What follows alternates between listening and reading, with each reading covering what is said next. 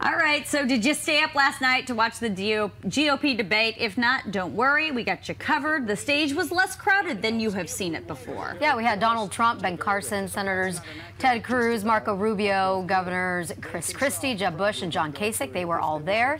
And some of the candidates that were missing, Carly Fiorina, Rick Santorum, and Mike Huckabee, they were on earlier in the undercard debate. Senator Rand Paul, though, he skipped out altogether. He didn't even show up. No. Didn't even show. All right, so we want to bring in our friend John Dadian, our political analyst, to kind of break down last night. Good morning, John. Good morning. Okay, so I think it's obvious at this point that the bromance between Donald Trump and Ted Cruz is done. Well, it's over. Pretty clear. Pretty clear. You've heard me say before, the one thing when you're in a debate, especially when it's a large field, your main priority is to make no mistakes. And I think we saw that last night. Nobody really flubbed, but nobody really hit it out of the ballpark. So everybody kind of held their own, more or less. I think the big, even though it was the undercard, I think the big mistake was Rand Paul. I mean, what was he thinking? Because what you do, if you appear, you can use that in so many ways. You can take your clips, use it on your website. You'll at least be mentioned, as Carly's being mentioned this morning, etc. I don't know what he was thinking by saying, I'm taking my ball and going home. Who do you think won the debate? No, nobody won it. They all made their points equally. A couple, I wasn't happy with a couple comments that were made that I don't think helped them per se, but I don't think anybody won it in the normal sense of the term.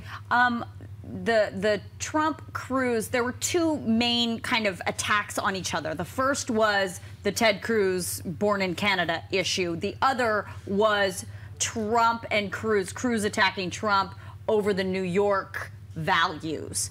Who won in each of those attacks? Marginally Trump, because again, I think the people are starting to click onto some of these things are staged sound bites. They're ready for it, clearly, and all that. I think really one of the big issues that's going on, Ted Cruz, and of course his campaign, is surprised how much of the Trump birther issue is resonating, and it is resonating, and it's still resonating. He can't let it go. I mean, especially in Iowa, where Cruz was surging, and so what Trump did is he kind of stunted that surge, and the Cruz people are going nuts about it, and they can't figure out how to come out of it. You know, we talked a little bit about this off camera. Do you think it was a mistake for Ted Cruz to attack New Yorkers, or describe what the New York values are?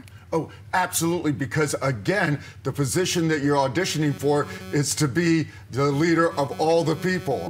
We see our local mayor, Kevin Faulkner, his theme is One San Diego. So New York is part of this country, last time I checked, and I think that's going to, what happens is I think that's going to come back to haunt him in the long run. Possibly, for example, if he ever was a nominee, it would haunt him in the general. All right, let's talk about Iowa, New Hampshire, that New York values kind of line of attack that Ted Cruz is going on, and it seems to not be getting off of, because he has used that line of attack in the past. That might resonate in places like Iowa and New Hampshire. It might, in those non-New York places. But what ahead of Super Tuesday, ahead of Iowa and New Hampshire, who is going to come out the winner in all of this?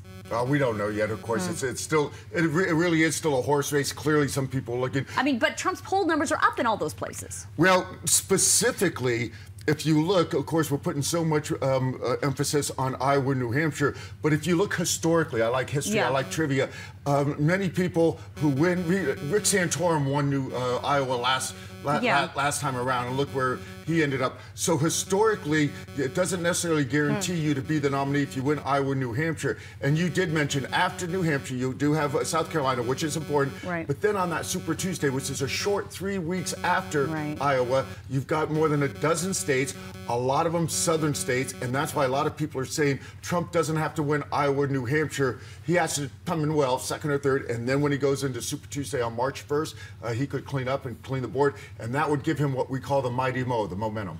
I found a couple of things that stood out to me at the debate. The exchange between Marco Rubio and Chris Christie. That was pretty testy, number one. Number two, the discussion of who would make a better president, senators versus governors. That came up last night again.